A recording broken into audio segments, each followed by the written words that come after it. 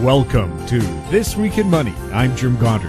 Today, Chartworks CEO Ross Clark takes a look at how the major markets did over the past week.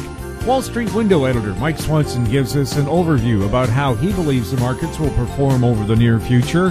He also comments on cryptocurrencies and how he never really bought into them. Ed Steer from Ed Steer Gold and Silver examines how the precious metals are doing and how silver really should be performing if the precious metals market wasn't so manipulated. Plus, a reminder at the end of the show, we'll have company showcase updates from American Manganese President Larry Reaugh and Cypress Development Corporate Consultant Don Mosher. We'll talk to Ross Clark right after this. Arctic Star Exploration, operated by a team of proven mine finders, is focused on diamonds in Finland and the Northwest Territories of Canada. A work program is planned for our Finland property that contains diamond-bearing kimberlite. Arctic Star trades on the TSX Venture Exchange, symbol ADD, and the Frankfurt Exchange, symbol 82A1. Please visit our website at arcticstar.ca or call us at 604-689-1799. I'm Brian Fowler, president of Blind Creek Resources Limited, listed on the TSX Venture Exchange, ticker symbol BCK. Blind Creek is focused in the Yukon, Northwest Territories, and British Columbia. The company's key property is the Blend Project, one of the largest undeveloped lead zinc silver deposits in Western Canada, plus plans to advance the recently acquired, fully permitted historic Engineer Gold Mine in the Atlan District of Northwestern BC. Check us out at blindcreekresources.com. Welcome to This Week in Money, the source for market opinions. Here is Jim Goddard. My guest is Chartworks CEO Ross Clark. Welcome back to This Week in Money, Ross. Well, it was a nice 2-week break, and get back and find that most items are pretty much where they were when I left. A few changes, but pretty much common across the board. I guess go look for the items that have moved. We've got interest rates now. The 10-year yield on the U.S., which had a big move in the last year and a half, went from 135 all the way up to almost 3%, and then backed off a little bit, and now we're up at 2.95%. So that's the highest in 4 years on the U.S. 10-year Treasury yields. It's definitely gaining some upside momentum because the last pullback here in this last 4 or 5 weeks only gave back about a quarter of the rise that it had since the fall. So we're starting to see acceleration there on the upside, and it shouldn't be too much longer before it's pushing through 3%. The equity markets, it seems like we have one strong day up and then a weekday down. Is it going to be bumpy from now on? Well, it's still stuck inside this trading range. We're going from short-term overboughts and oversolds, and I would say these moves are more like 3 days to a week, sort of a maximum run either way.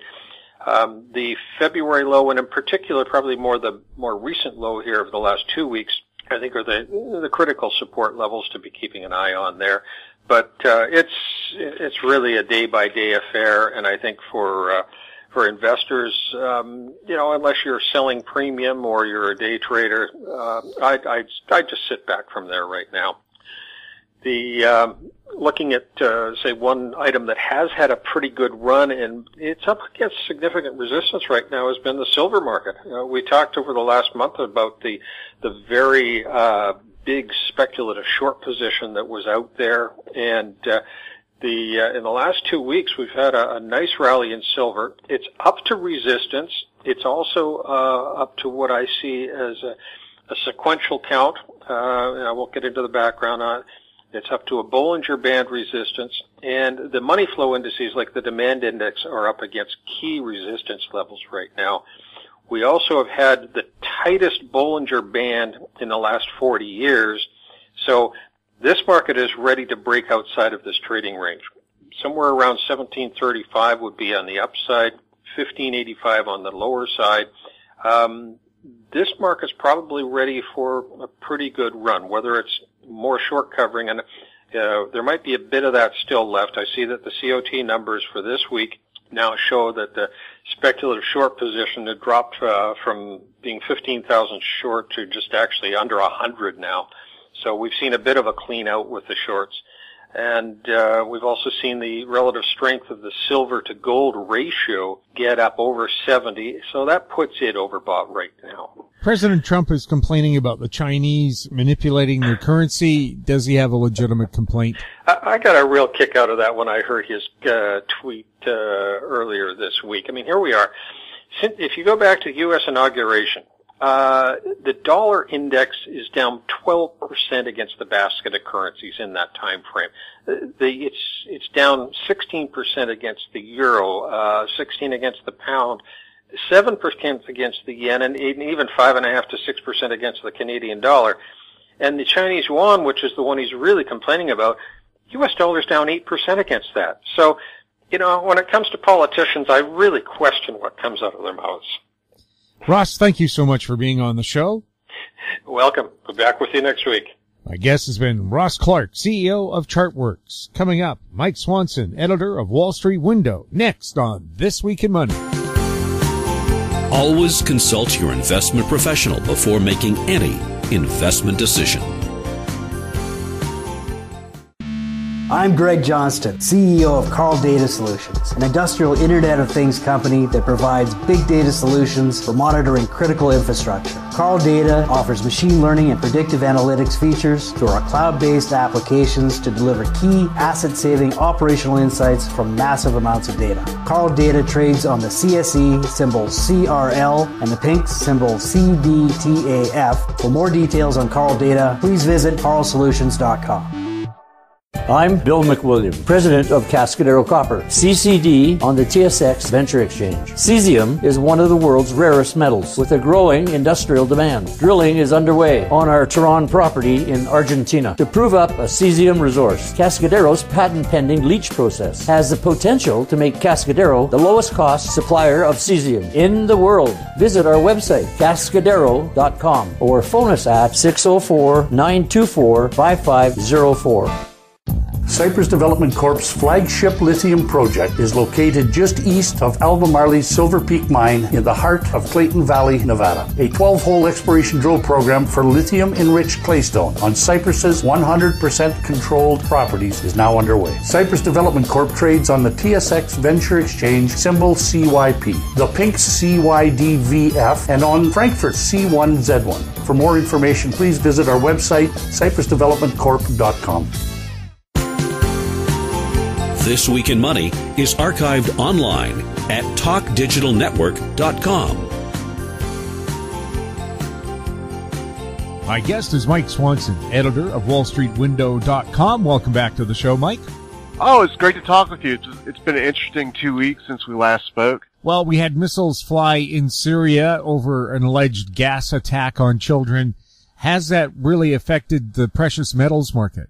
Well, it's actually quite interesting to see what has happened with the metals market, because last year there was also a strike against Syria that Trump did around April exactly, and gold was above, it touched about 1,300 a year ago in April, and then it corrected and went down to 1,220. So it basically fell close to $80, and it was in a trading range for much of last year, really with 1,200, the bottom. So it sold off pretty substantially last year, following news like that. And interestingly enough, in August, there were all these threats about, North Korea and Trump too. And gold didn't really respond and go up during that time either. So I actually find the action right now to be quite encouraging for gold bulls, which I'm one of them, because we had the Syria missile strike over the weekend, and gold hasn't fallen at all. And in fact, the mining stocks are up since those strikes took place. For instance, Newmont is at $42. The last time we spoke, it was around $38. And many of the big cap mining stocks are actually doing quite well. Freeport McNamara hit a 52-week high today. Rio Tinto hit a 52-week high today. The BBN is the symbol. Buenaventura which is a Brazilian gold miner. It did the same thing. Now, GDX isn't doing as well as these leading mining stocks because it's been weighed down by Barrick, which has been down this year. It's been one of the weaker stocks really in the entire stock market, and 8% of GDX is in Barrick. So that's kind of weighed it down, and I know so many people now to only focus on the ETFs, and they think gold stocks are languishing because GDX isn't up, like these other stocks are. But gold is up year to date 3.2%. Newmont is up over 14%. BVN is up over 14%. Freeport McMoran, Rio Tinto up much more. Royal Gold's doing very well. The silver miner is doing really well. And these are performances that are trouncing the stock market. The S&P 500 is only up 1.1% year to date. Bonds are down. The TLT 20-year bond ETF is down almost 5% year to date. Facebook, which was a stock that we were supposed to own all the time, it seemed to be invincible. It's actually down too, almost 5% for the year. There are individual stocks, of course, that are really on a tear. Netflix is the top gaining stock now in the S&P 500. It's up over 75%. That stock alone is really almost helping to push the market averages in the green, at least the S&P 500 this year. QQQs, the NASDAQ 100 would probably be green without it, but if Netflix was down, I don't know if the S&P 500 would even be up. Half the stocks in the S&P 500 are actually red for the year, in fact. Intel, though, is up 16%, so it's, helping. So that's, in the broad market, it's really, about 20 high-tech, big cap stocks that are still doing well, and only 10 of them are up over 20%. And I'm saying all these things to just try to drive home the point that, look, the stock market is sluggish this year. It's had its ups and downs, but gold is outperforming the S&P 500. Gold is green, and bonds are red. And I said that last week when we last spoke that gold is really, I think, going to be the bright spot as time goes on for people to want to get more and more involved in. We're not really at the point yet where people feel like that. People aren't really noticing these things I'm talking about, and in the end, gold is still below 1360. It's encouraging that it has not sold off the news like it did last year and so many times before, but it still really needs to get above 1360 to bring true excitement, to get people to get robots really to buy on a breakout, and the masses to want to chase too.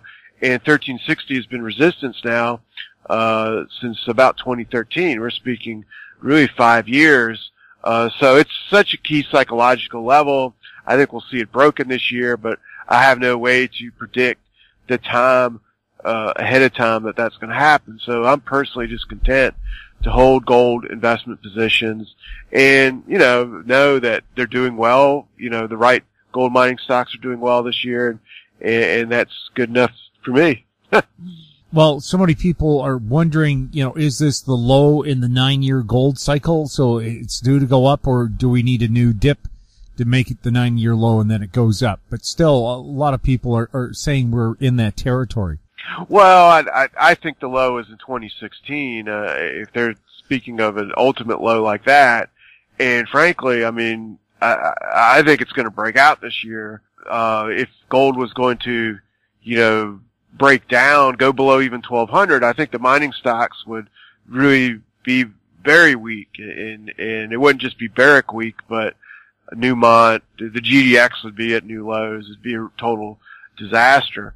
But even more encouraging than gold is, first I also need to add that we would also be seeing a very large commercial short position in gold, and that really isn't the case at all. In fact, over the past month, the commercials have reduced their short positions overall, with gold being at these near resistance levels, and they would be doing the opposite, betting against gold, I think, if we were going to have to make new lows before the real bull market's coming, or the next bull run's coming, I should say.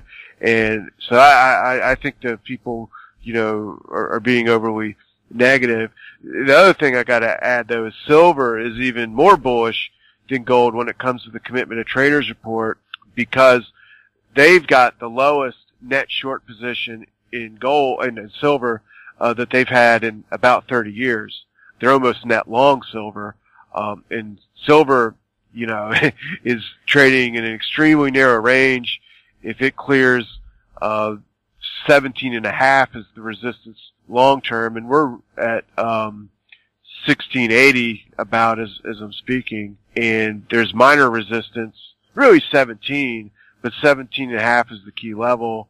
But the commercials are almost net long. I mean, it's the most bullish report in 30 years. So I don't see any reason to be pessimistic. I mean, frankly, I think the real reason people are pessimistic, and I understand it, is because these things have been trading in below resistance for years, and it's not so much that people are losing money because of that, but they're not making lots of money, and it causes people to become impatient and give up. And in the end, it's rising prices that brings excitement.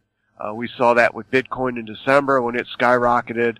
Everyone talked about it. And this week, it was Netflix that fascinated the financial people on television on Tuesday because it went up almost 9%, but it went up 9% after having gone up almost 75% since the beginning of the year. It's really the wonder stock, much like Facebook had been at times in NVIDIA. It's these situations that we see something going up and it almost seems to never end. That's what gets people bullish, and that's why we really need to see gold break 1360 for these people who are looking for this cycle low, 9 years or whatever, to come out and say, well, we got to invalidate that. We're breaking out, and I've just got to be bullish and buy. And it's price action in the end that dictates people's opinions, everyone's opinions, and I try not to focus too much on the short-term action because it can get you so confused in all markets and situations. We're speaking with Mike Swanson. Mike, Russia has decided to restrict uranium shipments. Is that going to start really boosting the price of uranium? Well, it's interesting because finally there's been a pop in uranium stocks on this news. There's a global uranium ETF, and it was at $12 a month ago, and today, as we're speaking, it's at $14. I'm not sure. I'm not really an expert on the uranium mining industry, so I don't know how much supply the nuclear power plants need and how much the Russian announcement is going to affect things. But looking at the charts, I'm not really sure. I mean, we're seeing uranium went from 12 to 14. The URA ETF went from 12 to 14, but it's still in a range with the high at $16. So we're still way off the high of January, and I think we've had a good pop, and it needs to digest this news and probably take a month or two to do that before I will have a better opinion on this. If it can go sideways here for 2 months, let's say, digest the move to 14, then break out again, I'd be much more positive and frankly even excited about it. But right now, we just had a sharp move in reaction to this news, and I kind of want to see what's going to happen because I don't like to just chase the news myself. That can make it though, so I can miss out at times, but I'm just willing to be patient and see what happens. And I never feel like I've got to be in one situation because if I miss it, there'll be some other situation, and I tend to be looking at many markets and developments all at one time. So I don't have to feel like I miss out on something will line up somewhere else. What's happening with crude? It stayed strong over the winter, which was unusual. Is it going to keep increasing in strength? Well, crude's an interesting market because if you look at the XLE ETF, which is the energy ETF, it's quite remarkable the way it's acted because in January when the Dow fell, it was among the oil stocks were among the worst performing sectors in the entire market on that drop in the Dow when the Dow fell about 10%. What's funny though is in the past week, these things have shot straight up. XLE was at 66 as we're speaking. It's at 74. The price of oil has gone from a low of 58 at the bottom of February to touching 68 just a couple days ago. So, we're seeing some good movement there, and I'm not really sure with that either.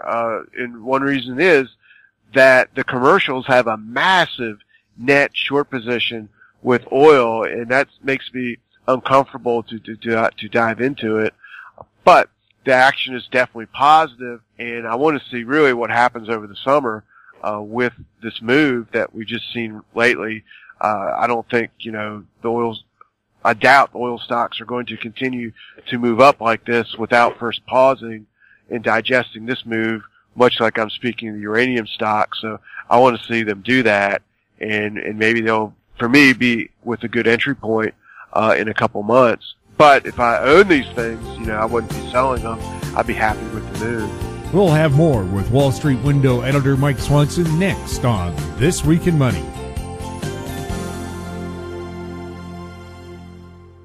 Glance Technologies owns and operates Glance Pay, a disruptive mobile payment technology now live in 16 cities in Canada and about to launch in the U.S. With revenues up 664% in the last quarter, Glance Technologies has the potential to be a worldwide leader in an industry projected to grow to $1.3 trillion in 3 years. Glance Technologies stock symbols are GLNFF in the U.S. and GET in Canada. Find out more at glancepay.com.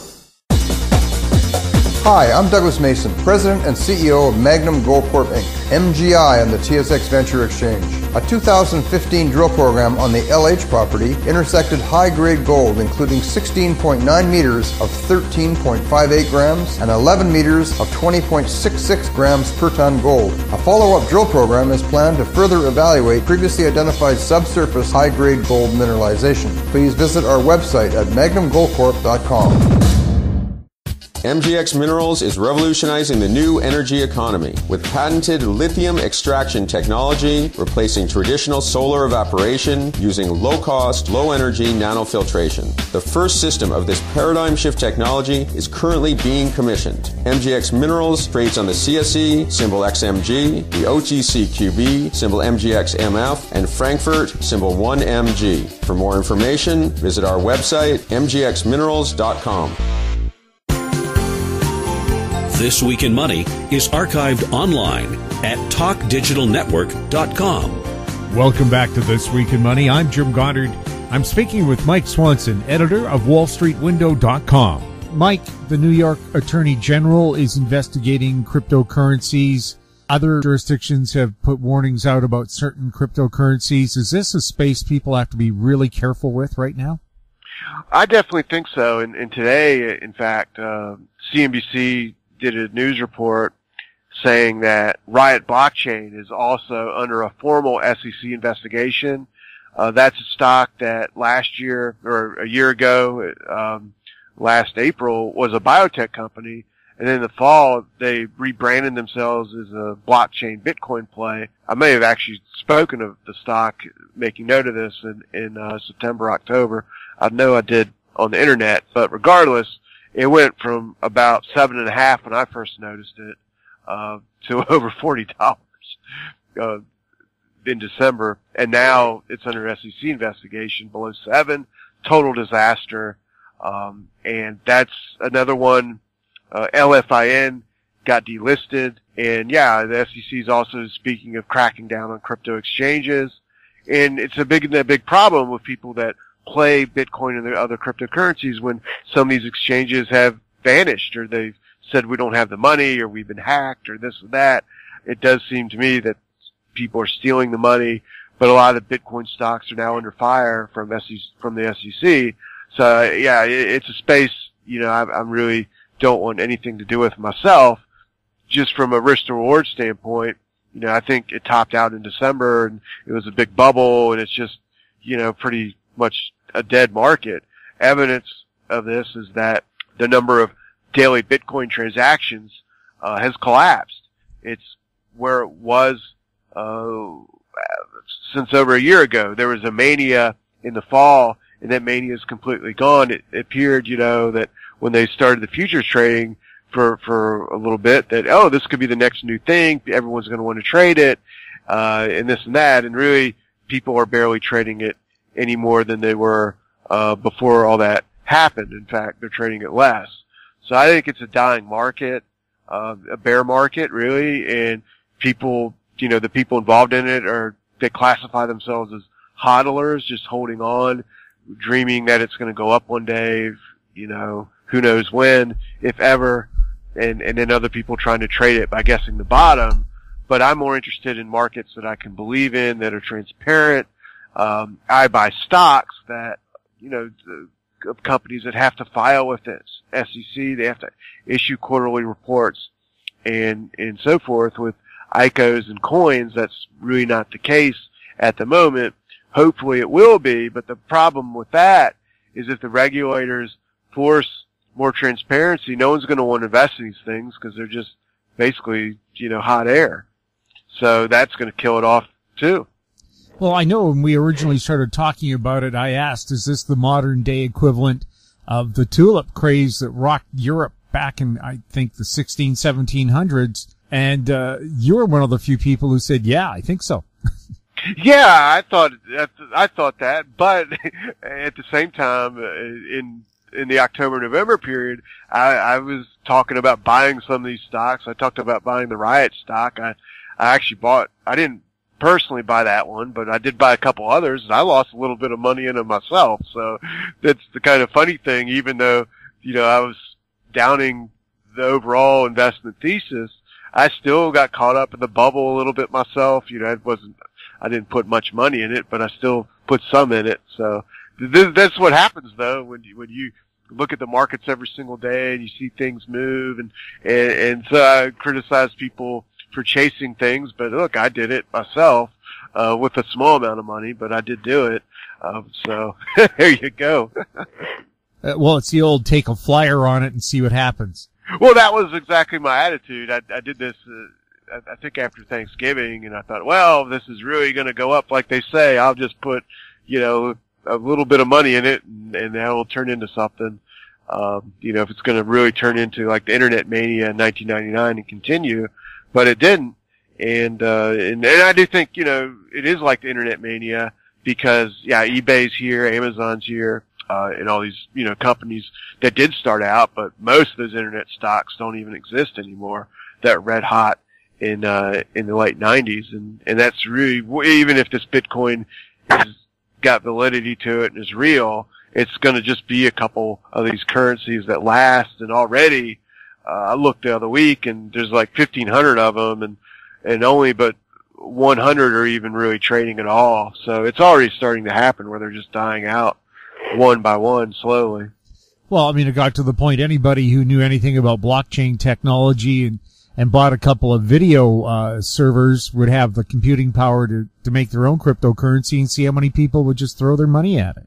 Yeah, and they were. I mean, people were throwing their money at it. The craziest story I heard, and I don't know if I told you this one or not, because it was so crazy. I didn't ever heard anything like this.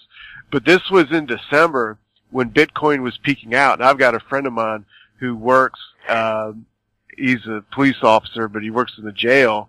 And he told me that there were people that they were arresting, for drunk in public or drunk driving or, just misdemeanor type things that would go into the jails. They'd take their phones from them. They would beg the officers to let them keep their phones because they'd have Bitcoin trades on. I mean, I'd never heard anything like that.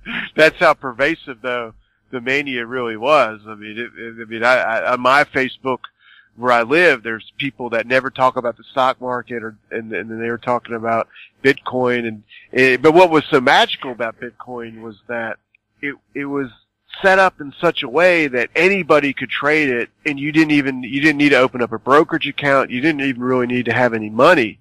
You could put in $20 and play Bitcoin. I mean, typically you need at least $500 to open up a stock account, and really you need a couple thousand to make it viable. But Bitcoin, you could borrow money on a credit card and do it. So that's what a lot of people are doing. I mean, borrow $20 or something. Not like you got to go in big debt. And there was the promise that, Bitcoin was going to go to $1 million or something. So if you put in $20, theoretically that could turn into something. So I think a lot of people just got sucked into it as if it was a lottery ticket. And frankly, when I said I bought a couple Bitcoin stocks and lost money on them, that's essentially what I was doing myself too.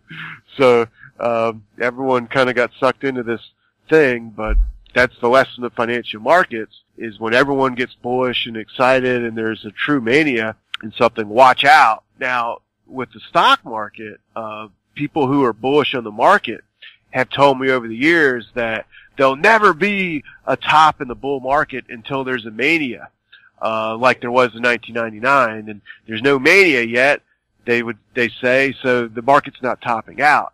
And I think the big lesson of Bitcoin is that was the mania. Bitcoin was the trading mania, just like internet stocks were in the 90s. It was Bitcoin.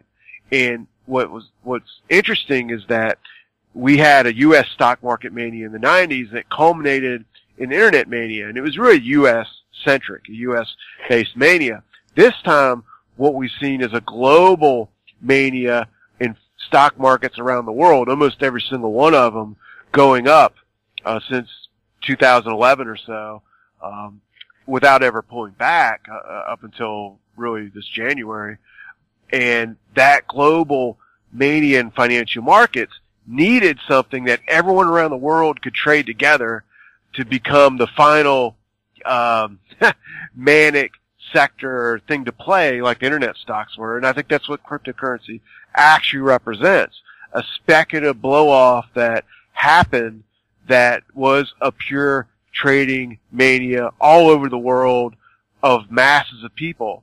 And this is the event that so many bulls have been saying needs to happen in the markets to be able to say, we're near a top or something. And it happened. And that was 3 signs I was looking for to spell the end of the stock market bull market in the United States. Was one of them Bitcoin topping out, which happened. Number 2 is a bear market in the bond market. And I think that's actually starting, because TLT is under the 200-day moving average, which is the government treasury bond. J&K went below the 200-day moving average. That's the junk bond ETF, has bounced back above it over the past week, but that bounce looks to be fading. It looks to me like it's making an epic top, and is going to go into a bear market. I actually think it's in one, but regardless, it's not declining rapidly. There's a corporate bond ETF, LQD, which is one of the largest ones. It's way below the 200-day moving average. And so I think the bond market sign that I'm looking for is happening. The third and final thing is internal weakness in the stock market. And I think we're starting to see that, but that's something that can take several more months to actually play out. So I think there are big warning signs that, to me, that are appearing this year for the stock market. Price has to confirm that, and right now, we've hit the 200-day moving average twice this year on the S&P 500. We're essentially now bouncing off of it this month, and if we go below it again for more than a week, stay below it, and I think we're going to be in a confirmed bear market. So I see this as a year of transition, and that's why we're seeing, I believe, the increased stock market volatility, and also I think could be the reason why gold is outperforming. I mean, the S&P, as I mentioned, is up like 1%. Gold is up by 3.5% or so, 3.3% as far as yesterday. And I think that's the reason why. The U.S. dollar also is in a bear market below the 200-day moving averages. And that's how I define a bear market, is something below the 200-day moving average, with that moving average acting as resistance. So this is a very interesting year. I mean, I say these things that I'm not saying the stock market's going to crash next week. In 2007, the stock market essentially had a correction at March and didn't really tip over into a complete bear market until November, as the year came to a close.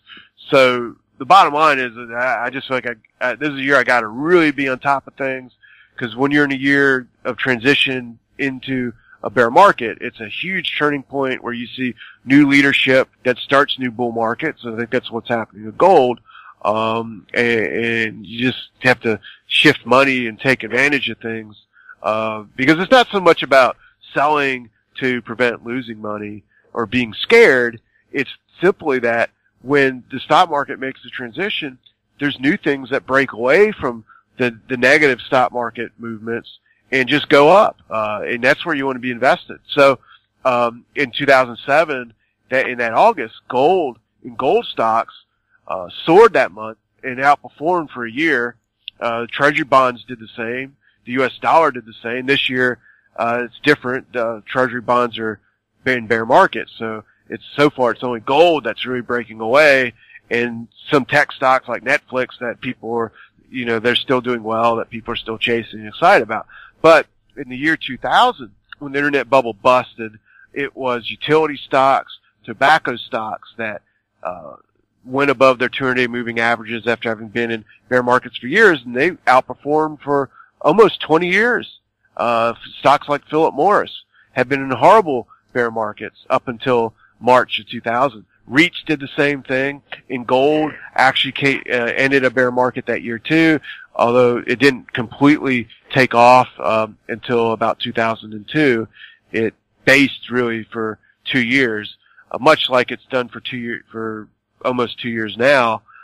So these are, I think exciting times. I know the stock market moves up and down a lot every single day. That's what gets our attention. But behind the scenes, I think there's lots of stuff happening. And, you start out talking about the Syria news, and the reaction to gold on that is very indicative, I think, because when you see a market such as gold not just sell news, that's a positive. When you see something sell news, whether it's good or bad, that's when you know you're in a bear market. And in the past, gold would do that. It's not really doing that now. And I think, hopefully that's a sign of more things to come for it. Mike, thank you so much for being on the show. Oh, it's great talking with you as always. My guest has been Mike Swanson, editor of WallStreetWindow.com. Coming up, Ed Steer, founder of EdSteerGoldandSilver.com, next on This Week in Money.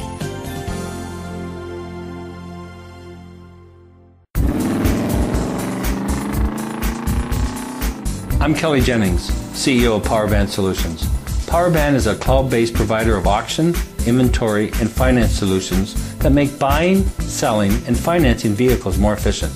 PowerBand Solutions trades on the TSX Venture Exchange symbol PBX. For more information, please visit us at powerbandsolutions.com.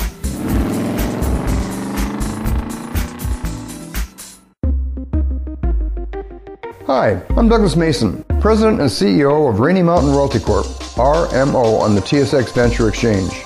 Rainy Mountain's Brunswick property is located in the Reaugh shear zone in Ontario, with grab samples running as high as 32 grams per ton gold.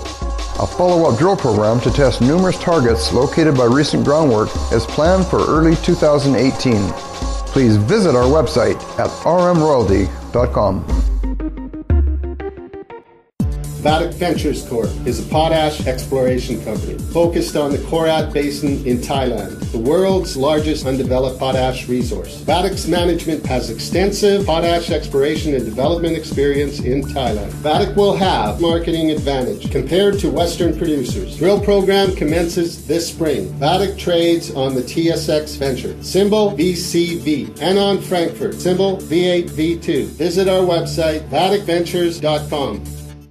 Avon Resources Limited is a gold exploration company with significant projects in British Columbia, Saskatchewan, and the Yukon. Trading on the TSX Venture Exchange, symbol ABN, and the pink symbol ABN-AF. Surrounded by world-class gold deposits and mines, Avon's 23,000 hectares Forest Kerr Gold Project is located in the heart of the Golden Triangle in northwestern BC. For more information, visit us at avonresources.com. This Week in Money is archived online at talkdigitalnetwork.com. Welcome back to This Week in Money. I'm Jim Goddard.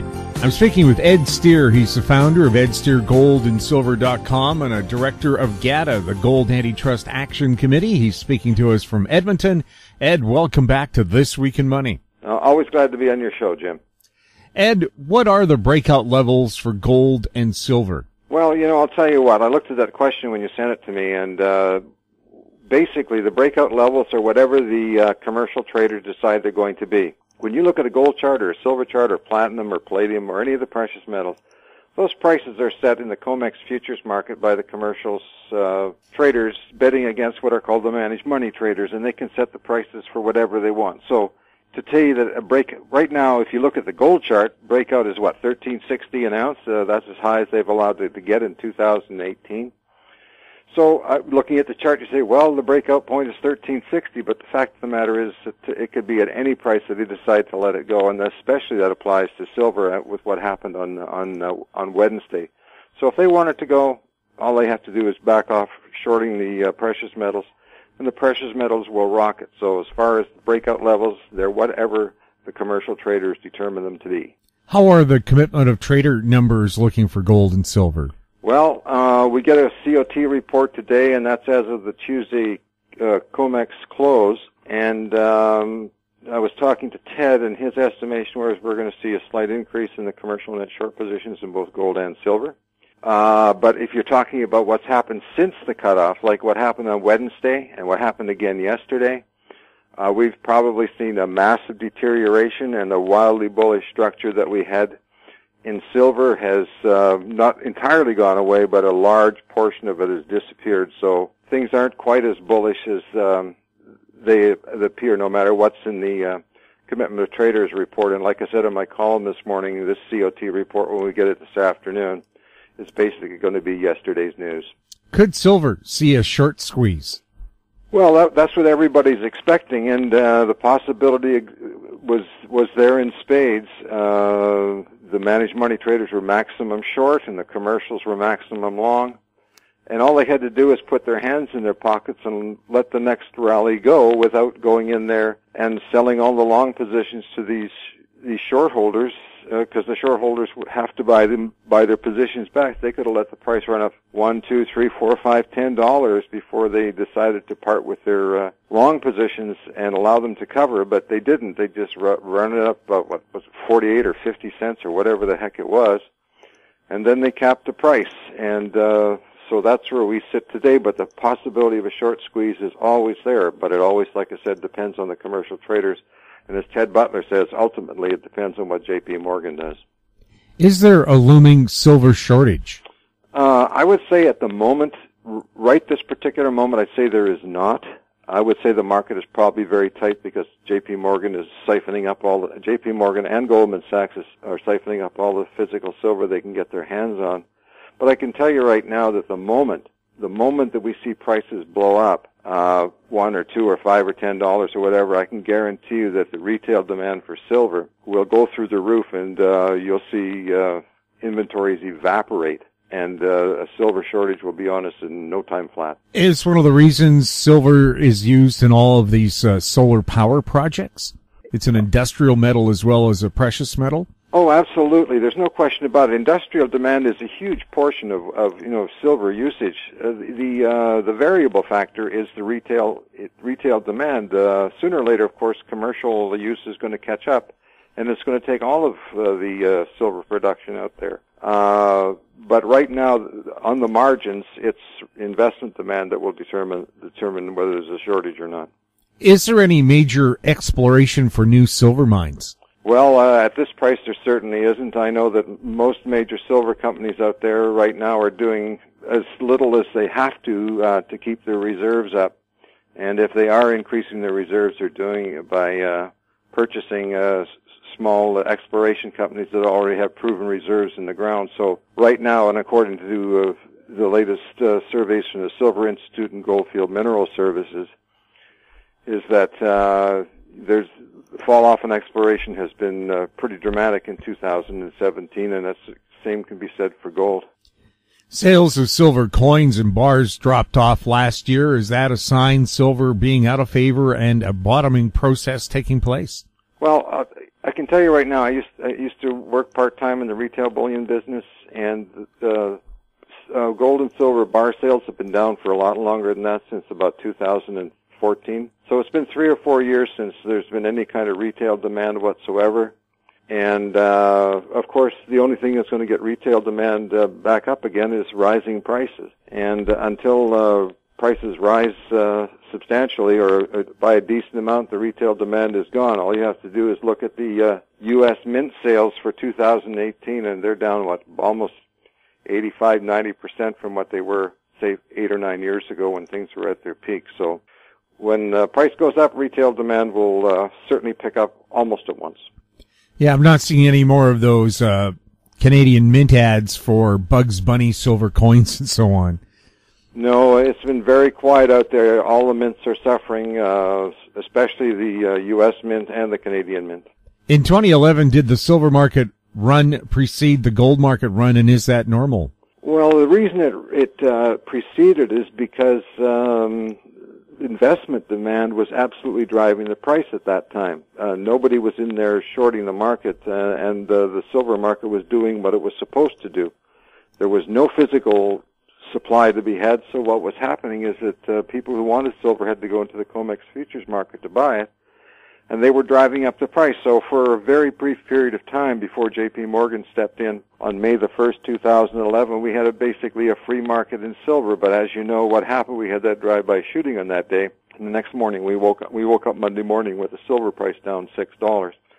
So that was a true supply-demand situation, and what happened in gold was entirely different from that happened later. Mm-hmm. Do you think that money that normally would have gone into the gold-silver market was siphoned off by the cryptocurrency craze last year? There's no question about it. It certainly had effect. I would think that not only did it siphon off money, I think people probably either sold their gold and silver equities or physical metal itself, just so they could go rushing into the newest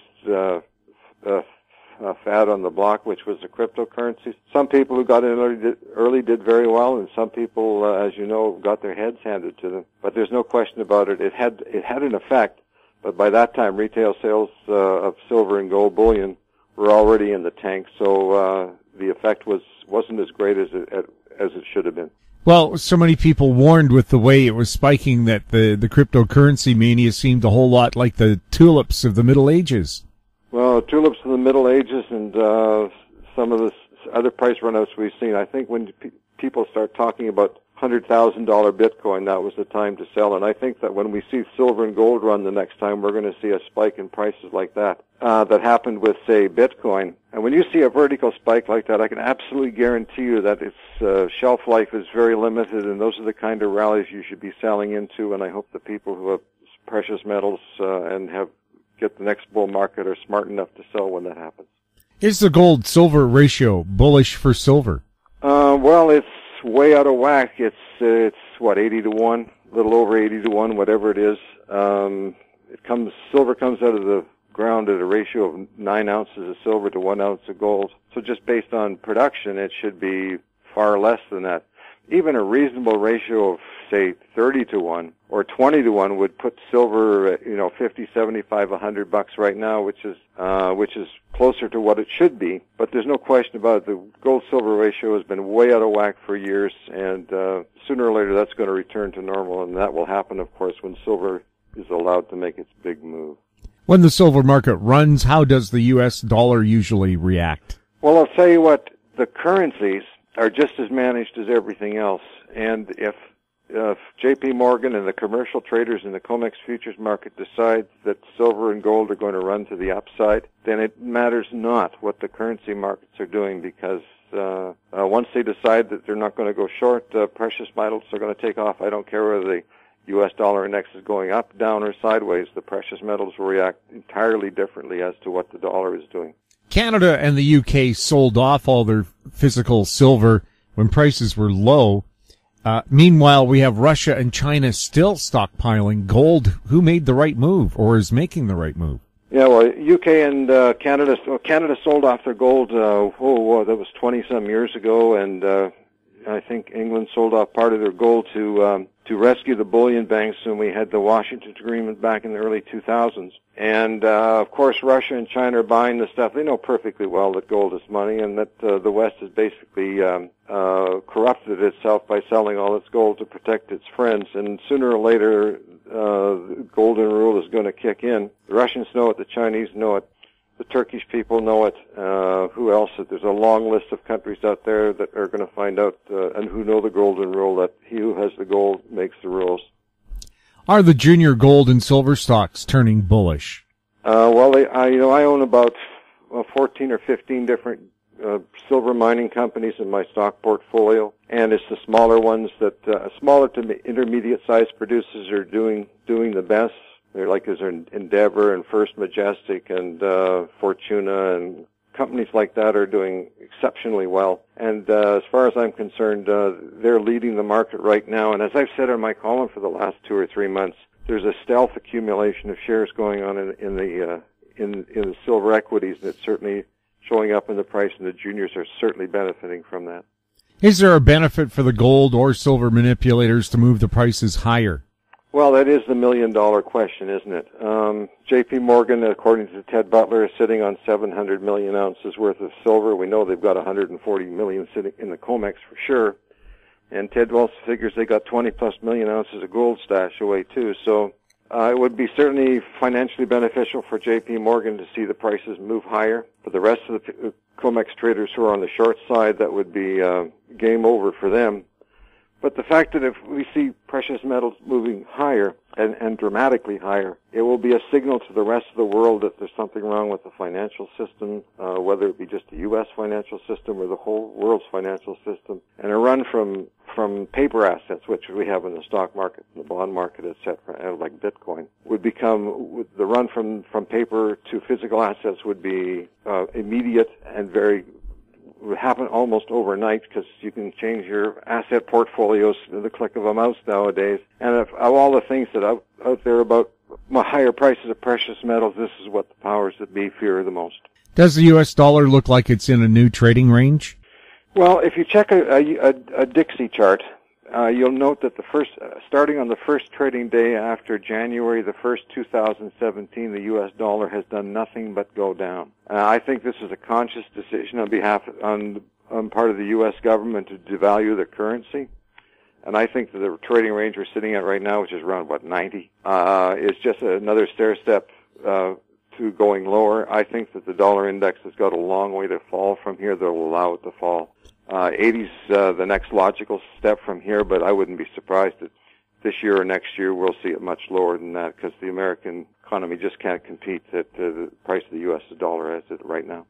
Is the Canadian dollar likely to benefit from higher gold and silver prices? You would think so, and the reason for that is because once silver and gold prices start to rise, and the boys take their foot off of precious metal prices, that will allow all commodity prices to rise. I don't know whether it's crude oil or rice or rubber or cocoa or tin or wheat or whatever. You're going to see all the countries that produce commodities, South America, Central America, Russia, China, Australia, New Zealand, and of course Canada along with it, and even the U.S., which is also a commodity producer. You would think it would certainly help the Canadian dollar, and it would also help the currencies of all the commodity-producing countries in the world. And that would be a good thing for everybody, and the sooner it happens, as far as I'm concerned, the better. Ed, what's happening with the Gold Antitrust Action Committee? Well, we're still getting the word out there. Chris Powell, our Secretary-Treasurer, was in Hong Kong and Singapore speaking at conferences just last month. And he just got back from there a week or so ago. And I know he's in London last fall, and I was speaking at the conference in Vancouver in January. So I know Bill Murphy was there as well. So we're out there getting the word out. But the fact of the matter is, we've been doing this for almost 20 years now. And everybody out there and his dog, including the miners, the investors, know that the prices of precious metals are managed. So we're kind of speaking to the choir, but we're going to keep buggering on, as Winston Churchill said, until this precious metals price management scheme led by J.P. Morgan breathes its last. Ed, how can people find out more about your newsletter? You can Google my name, Ed Steer, E-D-S-T-E-E-R, Ed Steer Gold Silver, and that'll pop up, and you can click on the on my website, and you can find I have a column there that a sort of a column that you can use to look at and see what my product's all about. And if you like what you read in my sample column, then you're free to subscribe, and the freight is $100 US per year. Ed, thanks for being on This Week in Money. Thanks for having me. My guest has been Ed Steer, founder of EdSteerGoldandSilver.com. He's also a director of GATA. He was speaking to us from Edmonton. And that wraps up our show for this week. We'd like to thank our guests, Ross Clark, Mike Swanson, and Ed Steer. And thank you for listening. If you have any questions for the show, you can email us at info@housestreet.com. Plus a reminder, at the end of the show, we'll have company showcase updates with American Manganese President and CEO Larry Reaugh and Cypress Development Corporate Consultant Don Mosher. I'm Jim Goddard. We'll be back next week with more This Week in Money. Comments made on This Week in Money are an expression of opinion only and should not be construed in any manner whatsoever as recommendations to buy or sell any financial instrument at any time. Archived online at TalkDigitalNetwork.com. This Week in Money is a production of Howe Street Media Incorporated. Executive producer is Tom Allen. Welcome to Company Showcase, an advertising feature on HoweStreet.com. I'm Jim Goddard. My guest is Larry Reaugh, CEO and President of American Manganese. Welcome back to the show, Larry. Thanks, Jim. I'm talking to you from down in Nevada at a convention that's put on by Argus Specialty. We were asked to present here at the Hilton Lake Las Vegas Resort, and just to elaborate on that, it's interesting that resort is in Henderson, and Henderson's basically where all that work took place back in the First World War, Second World War, by the U.S. Bureau of Mines on the manganese process that they were never able to successfully complete. And here we are presenting down there, and we were successful in completing that. So I just thought that would be a little interest to our listeners. So, Larry, what did you have to tell the convention, and how does that affect your shareholders? Okay, there was a very good group of people. There must have been about over 100. You have to remember this was a convention where the entry fee at the gate was $1,600. So it's not for just anybody coming off the street to kick some tires. This was a convention of people, decision makers. And we had a lot of interest in our battery solution for lithium-ion batteries. Interest from automobile factories, from down to or up to representatives of some big labs that the DOE has in the U.S. A lot of them I'd talked to on the phone before, but now we've met. And the automobile interest for the EV cars, again, is out of Asia, and they're very interested. So I think there may be some ongoing collaboration there. I'm hoping that we already shot back and forth a couple of ideas, but this is really premature. We can't say that we got anything cooking, but I'm very optimistic that something's going to come out of it. And we also went down for a evening at the recycling convention in Las Vegas, and there were 6,000 people there. So I did meet some recyclers, and everything's moving forward. I know that people are impatient. I try to keep them supplied in news, and but news doesn't seem to help in the market at the moment. And but when I get back, hopefully we'll have a good progress report on what's happening in the Chemical Research Lab. But I'm really excited about what's happening down here, Jim, and it's we're well received, very well received.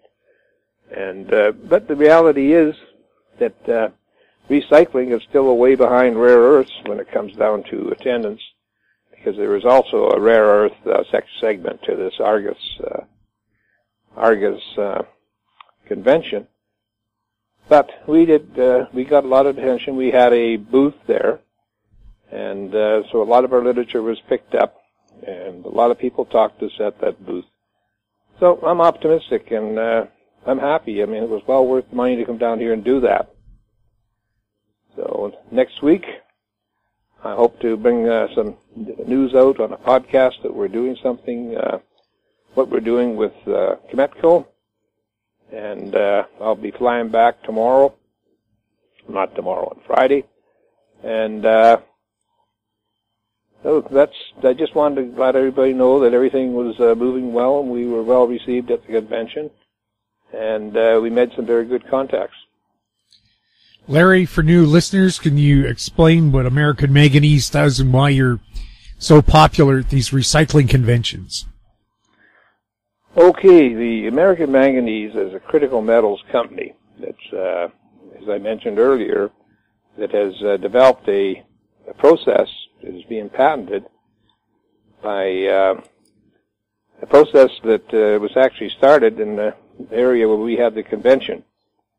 And so that's for liberating the cathode materials from lithium-ion batteries. And we're traded on, we have a website at AmericanManganeseInc.com, and we're traded on the TSX Venture Exchange under the symbol AMY. We're traded in the U.S. under the symbol AMYZF, and we're traded in Frankfurt under the symbol 2M.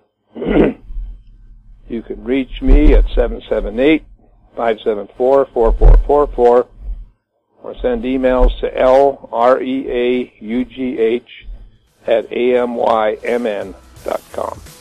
Larry, thanks for the update. Thank you. My guest has been Larry Reaugh, CEO and President of American Manganese. We were speaking on April 19th. I'm Jim Goddard. Comments made on Company Showcase are an expression of opinion only and should not be construed in any manner whatsoever as recommendations to buy or sell any financial instrument at any time. Archived online at HowStreet.com. Company Showcase is a production of How Street Media Incorporated. Welcome to Company Showcase, an advertising feature on HowStreet.com. I'm Jim Goddard. I'm speaking with Don Mosher. He's the corporate consultant for Cypress Development. Welcome back to the show, Don. Thank you very much, Jim. Always a pleasure. So far, so good for Cypress?